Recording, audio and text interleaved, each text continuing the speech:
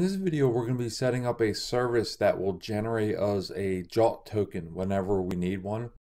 And if you're not familiar with JWT tokens, I like to think of JWT tokens as it's like giving a user a key. So when the user logs in, we give them a key. And this key will allow them access to certain areas of our application. It's almost exactly like renting an apartment. So let's say, for example, you go in to rent an apartment. Well, you pay up the money, you sign the lease, and they'll give you a key. Now, this key won't allow you access to everything, like all the different apartments, the maintenance areas, nothing like that. It will allow you a key to your front door, the lobby area, and that's it. Now, this key will expire after a certain amount of time. So let's say your lease runs out. Either you could renew the lease, or you let the lease run out and the key will no longer be valid because the locks will be changed. And that's exactly like using a JWT token. To begin creating JWT tokens, what we'll do is we'll go inside of our core project. I already have a class created in there. And what we'll do is we'll set up a method to generate JWT tokens.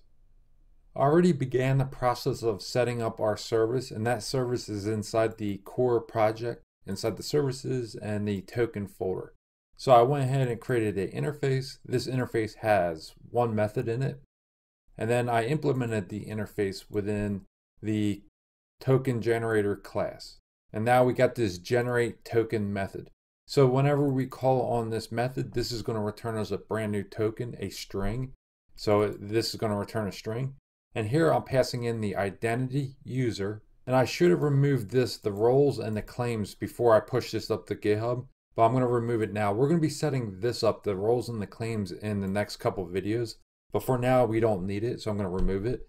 And I'll make sure I jump back into the interface and remove this. And like I said, we'll come back and add that back in later when we go into roles and claims. I'll save this. So the first thing we want to do inside of our generate token method is set up our claims. So we'll grab some information from our user and we'll set claims. And I'll add that here. So now we have a variable called claims, and inside this claims we'll store a list of claims. And this claim right here, I'm bringing that in from system security claims up here. And inside of this list, we could put as many new claims as we want. Now the reason we're getting this error right here for this JWT registered claim is we need to bring in a package. And if we click on it and hit Control dot, you'll notice that the package is not in here. So we need to install that into our core project. Down in the description, you'll find a link for the package that you need to install. And that is going to be this link right here. And that will send you to this page, and you could just copy this. Now, if you're following along within your own project and you're in like a later version, like version 5, for example, you want to make sure you install the correct version. But if you're following along within this project, it's currently version 3.1, and this is the package you want to install. So copy this. Inside the command line, navigate into the core project, the core folder, and then install the package. Now that we installed the package, now let's go ahead and pull this in, and you should see it in the dropdown, so we'll pull this in. Now here we're adding in the username, but you can add in additional information, so let's go ahead and do that. So I'm going to copy this line, paste it, and we're going to add in the email. So if you hit dot, it gives you a whole list of different things you can add by default. And in this case, I'll choose email. And then we have an email within the user, so I'll add an email here. And for now, we'll only add 2 claims for this user. So the next thing we want to do is set up the key. And this key is very important. This key is how we're going to verify our token. So what we do is we store like a secret key or a password on our server. And whenever a token gets sent in, we verify that token by this secret key that we have in our configuration file in this case.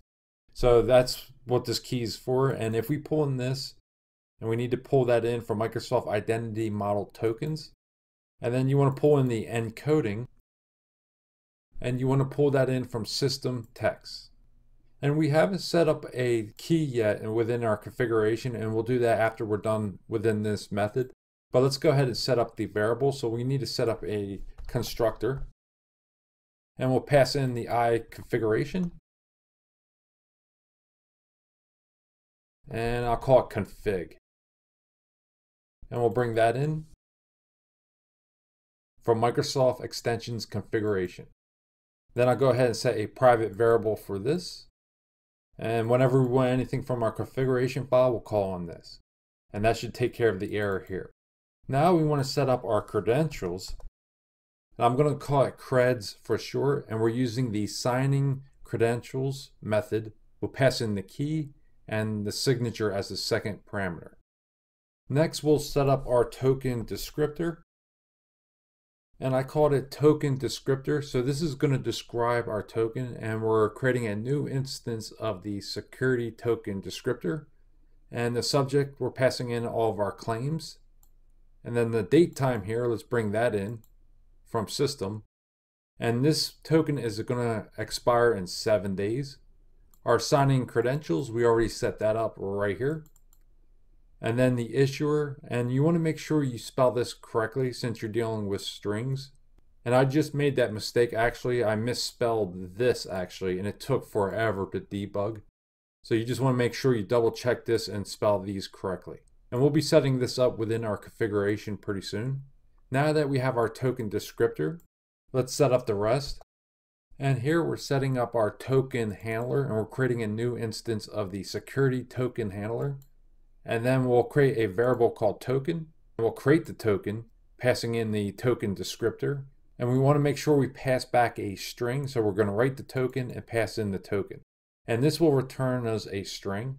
And that will be our token. Now we're going to be coming back and changing this in later videos, but this is a good start. So you want your token generator to look like this. Now we need to set up our configuration file. So let's save this. And inside of the API, let's open up our app setting development JSON file. And we want to set up our key, our issuer within our config file. So we'll open this up. We'll add in here our token information.